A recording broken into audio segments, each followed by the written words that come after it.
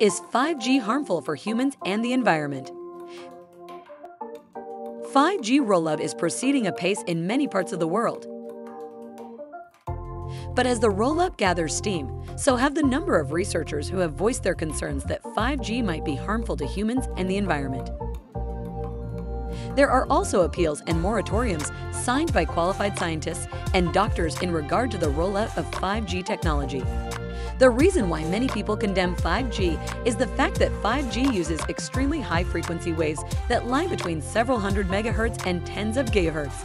Due to their high-frequency characteristics, these waves do not travel long distances. Like 4G, the Federal Communication Commission has reaffirmed that radio frequency radiation exposure limits adopted in the late 1990s are still relevant. One problem with any discussion like this is the use of the term radiation. This tends to trigger images of nuclear fallout in most people's minds, which is unfortunate, as radiation merely describes the emission of energy as electromagnetic waves from a source. Your own body heat, for example, is technically a form of radiation. Ionizing radiation, like X-rays or gamma rays, which are emitted from radioactive sources, which tend to lie in the exahertz range. In fact, visible light also has a higher frequency than the range typically used for applications like 5G. That being said, some research has demonstrated that there can be harmful biological or health effects from exposure to non-ionizing electromagnetic fields. Since 5G was first announced, many articles on the potentially harmful impacts of the technology have circulated almost non-stop. That being said, the health impacts of 5G or any EM radiation for that matter is a matter of vibrant scientific debate and study. For example, citing a large body of research on the hazards of exposure to EMF, more than 240 scientists who together have published more than 2,000 peer-reviewed papers on the effects of EMF, have appealed to the United Nations for urgent action to reduce EMF exposure emitting from wireless sources. These scientists also submitted a letter to the FCC asking that body to consider health risks and environmental issues before rapidly deploying fifth-generation wireless infrastructure. Others have pointed out that the FCC RFR exposure limits take into account the frequency of the carrier waves, but ignore the signaling properties of the RFR. Characteristics of the signal, such as pulsing and polarization, along with the duration of exposure, may increase the impacts of the exposure. National Toxicology Program found clear evidence that exposure to cell phone RFR increased cancer and damaged DNA in rats and mice.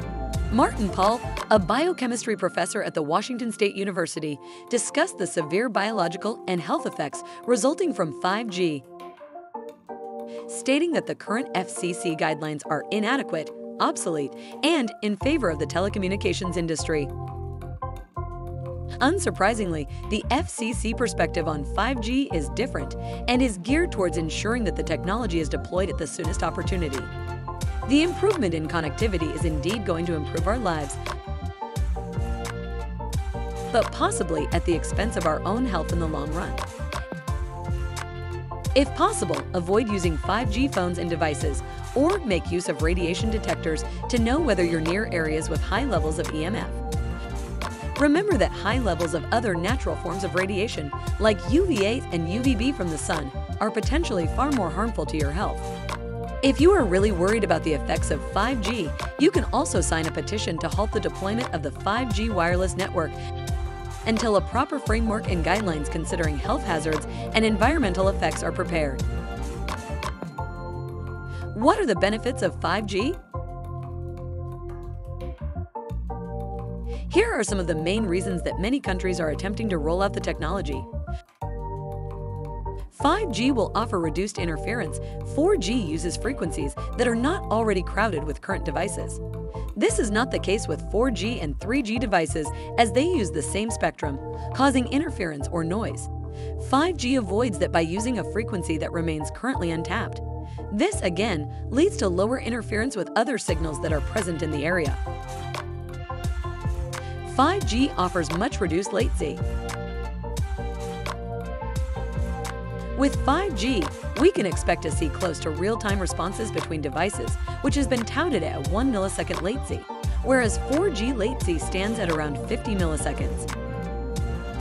This means that there should be no issues with overloading that normally become apparent when you connect a host of internet-hungry devices to a single router.